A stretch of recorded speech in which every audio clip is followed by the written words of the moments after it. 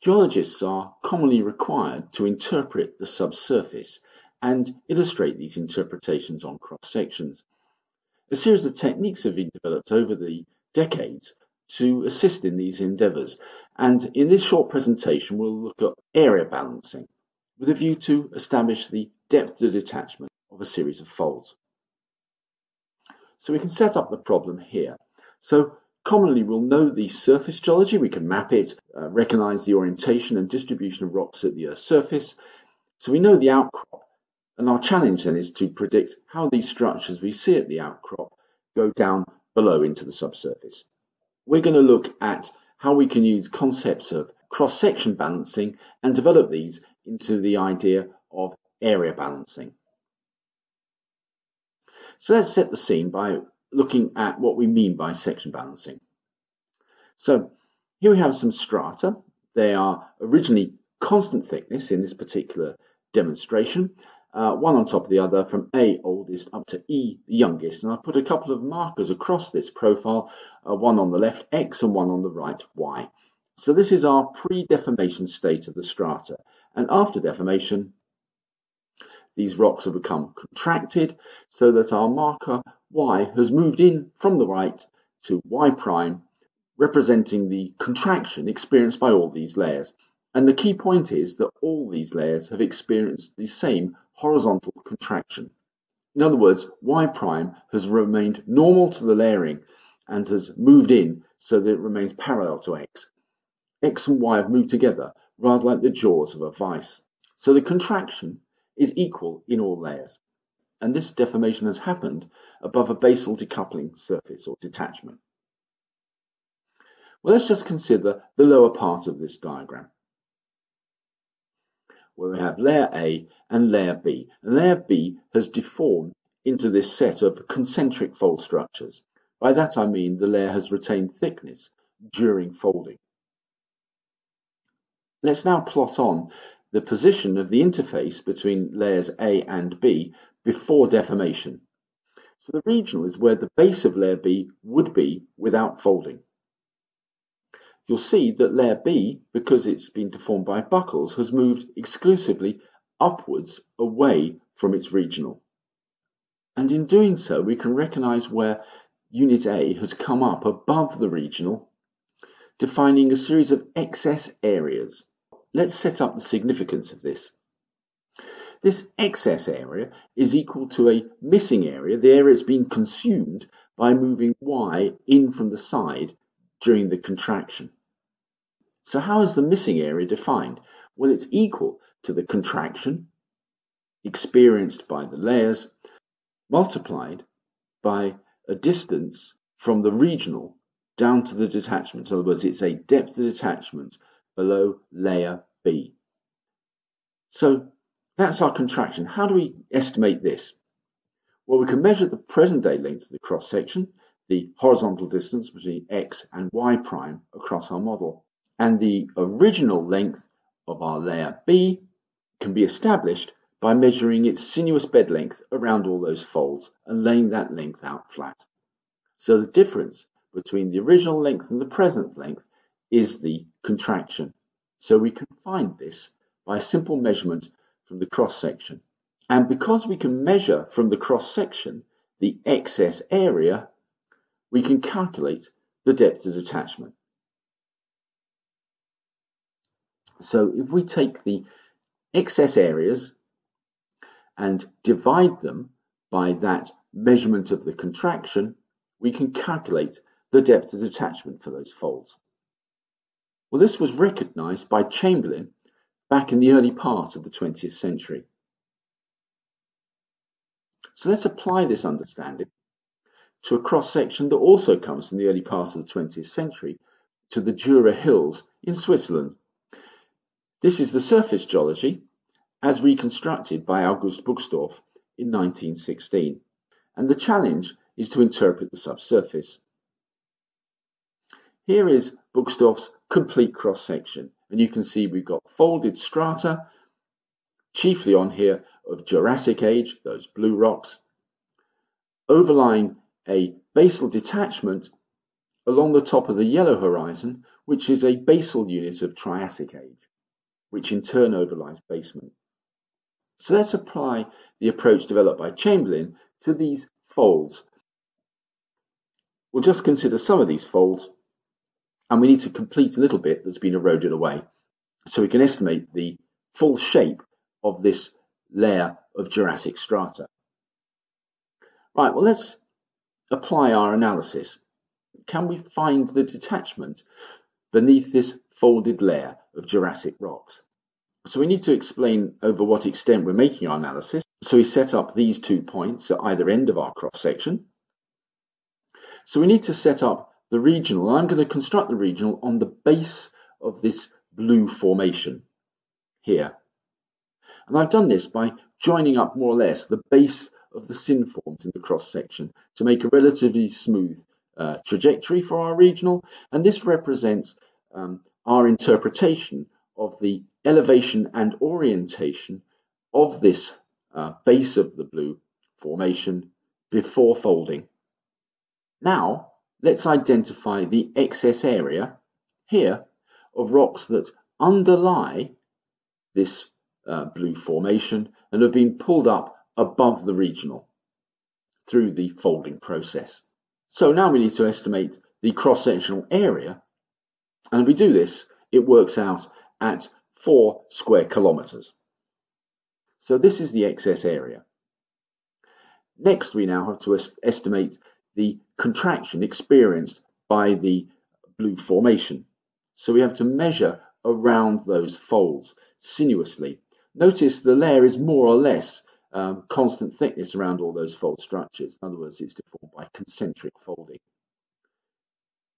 So we unravel the layer and we find that it extends out for a further 7.5 kilometers beyond the pins that we put in already. So there's 7.5 kilometers of contraction when we measure sinuously around the bed length there. So now we just need to divide our excess area, that's 4 square kilometers, by the contraction, 7.5 kilometers, to define the depth of detachment. And that value, to the nearest 5 meters, is 335 meters. So our depth of detachment below the regional on the base of this blue Jurassic formation is estimated at 535 meters. Well, let's compare this now with Buxdorf's depth of detachment on his cross-section. So here is his basal Triassic unit. It's a pretty good fit. Let's mix away and show his cross-section, and then the whole thing fully coloured in. So the method looks pretty neat at interpreting the depth of detachment, in other words, how deep these folds penetrate down into the crust below the surface expression that we see at outcrop. So this is the classical method of area balancing. It's called area balancing because of this idea that the excess area matches or balances with the missing area that's been consumed by the deformation as the strata have been pushed together in the jaws of a vise. And as we develop this idea, it's relied on the notion that we can measure the amount of contraction experienced by the layers because there's a formation in this that we can measure sinuously its bed length and lay it out flat to determine the original length of that layer. The amount of contraction simply being the difference between this original length and the present length of the bed, the straight line distance measured in the cross section.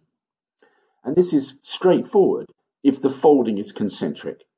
So we have to assume that the bed length is conserved during the deformation. We also have to assume that the layer thickness was constant. In this case, layer A in our cartoon below was constant originally across the area through which the deformation is occurring. In other words, it's a layer cake stratigraphy. When we look at Buxdorf's cross-section at the top, in his interpretation, some of the geological layers in there do not retain thickness around those folds. So can we generate a more generalized model for area balancing? We can start off by having this little experiment in here where we see 3 layers, green, yellow and orange. So here's a bit of deformation. We've pushed in from the side. Again, the section balances because all layers have experienced the same horizontal contraction.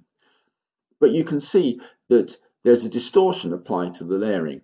Some of those square shapes are distorting into rectangles. Let's increase the deformation. So more contraction, and we developed a fold structure in there where the bed thickness is not conserved during the deformation, and if the thickness is not conserved, neither too is the bed length. So the deformation has changed the layer thicknesses, and therefore the folding is not concentric. So let's move our story on to the later part of the 20th century, when a general method for area balancing was developed by Ric Grochon and Jean-Luc Epard. So here we have three geological layers, X, Y, and Z. If we look at the excess area beneath X, it's that shaded area, and it equals the missing area on the right-hand side of the diagram. The excess area defined as that patch there above regional for layer X. Again, the missing area is defined by the contraction multiplied by the depth of detachment. And of course, we can do the same with the other layers. So here it is for Y, and here it is for Z. So each of our three layers have their own excess areas. So although the horizontal contraction is constant for all the layers, the depth of detachment varies for each one, X being further away from the detachment than Y than Z. What we can do now is cross-plot the excess area for each formation together with its height above the detachment. Although the diagram at the top is unscaled, in practice the excess area again would be calculated in square kilometres, the height above the detachment in kilometres. So here we have the excess area for layer X, and the height of X is regional above the detachment, and we've cross-plotted them on our graph. Let's do the same now for Y, and finally Z. So there we have 3 points on our graph. If we join these up, we define a linear relationship. So there's a linear relationship between the excess area measured for each bed and its height above the detachment. And when the excess area hits 0, we are at the detachment level. In other words, we don't need to measure layer length and its contraction in order to estimate the detachment level, provided we've got multiple horizons that we can do these calculations on. So we need multiple layers. So let's go to a case now, which is a more realistic situation where we don't know the detachment level, but we know the shapes of 3 horizons, X, Y, and Z. First of all, we set up a reference level, and the easiest place to do this is above the structure. But this is an arbitrary choice. And we're going to set this up now with excess area versus distance below the reference height. And we'll set reference height over there on the right-hand side, and we're going to plot the negative distance away from this reference height. In other words, our data are going to plot to the left of R on our graph. As we're going to set it up on here, I'm going to make measurements from our reference level down to the crest of the structure. And we can do this if the strain is uniform for the layers within the structure itself. Otherwise, you want to measure from the reference level down to each horizon's regional. In either case, we cross-plot our distances measured from the reference level against the excess area for those particular horizons. Okay, so let's get going. This is the distance down to bed X, and there's the excess area for bed X measured in. Do the same for Y. Again, a further distance down below the reference level, a reduced excess area compared to X. And again for Z. Further down below R, a reduced excess area for bed Z. And again, these are plotting on a straight line. So simply join these up and extrapolate to where that line intersects excess area equals 0. And that defines, along the horizontal axis there, the distance below R to the detachment. We can take this back to our cross section, measure down from R, taking that distance, and that is the detachment level. So this is the Grosjean and Eppard method. It's really useful. We do not have to assume bed length conservation, so we can use this method generally when rocks have experienced layer parallel shortening. The method, of course, assumes plane strain, that all the action's happening in the plane of the cross section, and in this particular demonstration, that the stratigraphy started off as parallel bedded, in other words, layer cake, before deformation. There's a fundamental part to this method, which is being able to define the excess area, and that in turn is critically dependent upon the choice of regional. So for this particular type of box fold, where we have an isolated antiform separated by flat base adjacent synclinal areas, then the regional is simply the join up along the flat bases of these adjacent synclines. For Buchstorf's section in the Jura, I've tied in the base of the synclines, and my regional is slightly arcuate and inclined in this particular case. Remember, the key point about the regional is it's a definition of where this layer was before the folding occurred, and this is fundamentally unknown and is an assumption that we have to make.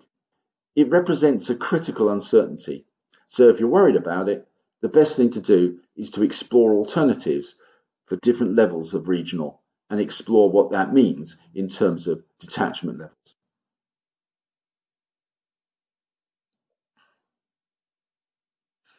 So that's a brief introduction to the Grosjean and Eppard method. These concepts of area balancing with a view to understand and forecast the depth of detachment are really useful and important for understanding how far folds penetrate into the subsurface. These methods are powerful tools to assist in the interpretation of the subsurface.